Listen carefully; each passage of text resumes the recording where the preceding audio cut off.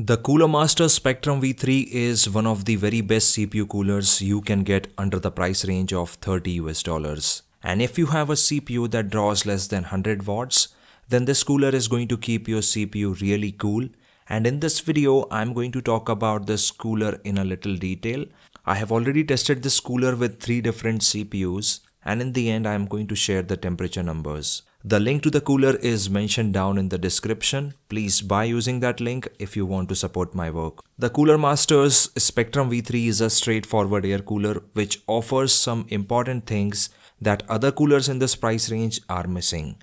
I previously bought a Deepcool heatsink and I was really disappointed with how cheaply it was built, and it was also priced at this exact same $30 US, but the build quality of the Deepcool heatsink was not up to the mark and I ended up returning it. Then I bought the Cooler Master's Spectrum V3 and I was really very satisfied with the way it was built. The installation was easy, the included fan was decent, and the performance was also just as I expected. In the box, you get the mounting hardware along with some small tube of thermal paste, which I won't be using because I have the Noctua Zen TH1.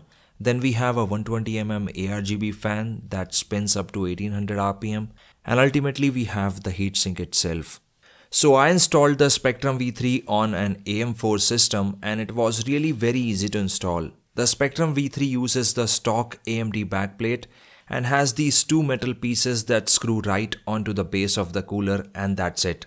Now you can just mount the cooler directly to the CPU without needing anything else. Once the cooler is mounted on the CPU, the fan is required to be mounted on the side of the heatsink, and I'm happy to report that there were no issues in installing the fan on the cooler. The clips that are used to mount the fan to the heatsink work perfectly, and I had zero problems in putting and removing the fan. So why am I recommending the Cooler Master's Spectrum V3 over any other CPU cooler that is available right now? First reason is the price. It is priced around just $30 and yet it offers some really very decent build quality, which is a little difficult to find in this price range. The second reason is the cooler is built really well. Especially for the price of just $30 US, it is hard to beat. And last thing I really liked about this cooler is how easy it was to mount to any CPU. At this point, if you are not sure about whether this cooler is right for you or not, then I will suggest you to get an idea about your CPU's power draw under full load.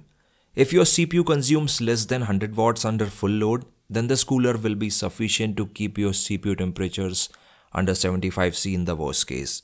But this is just a rough idea. CPU temperatures or any component temperatures in general depends on the ambient room temperature, and there are some other factors too that you will need to consider, like the use of good quality thermal paste, how good is the airflow inside your case, and some other factors too. So far I have used the Spectrum V3 on 3 different CPUs. First I used it on an i3-10100 and the CPU never crossed 50°C when I stressed it using Cinebench R15. I also tried this cooler on the Ryzen 5600G and it never crossed 69°C under full load. Then I tried to cool the Ryzen 5800X with it and it crossed 85°C under full load, but that is mainly because of the very small die of the 5800X, which makes the heat transfer really difficult and for which we cannot blame the CPU cooler. Overall, I would say the Cooler Master Spectrum V3 is great for quad-core CPUs, good for hexa-core CPUs, and will manage some decent temperatures on some octa-core CPUs too. So this is it for this video. I hope you found this video informative and useful. Amazon affiliate links are down in the video description. Do use those links if you want to support the channel. And if you have any questions or queries, then mention them down in the comment section and I will get back to you as soon as possible. Thank you very much for tuning in. We'll talk to you in the next one.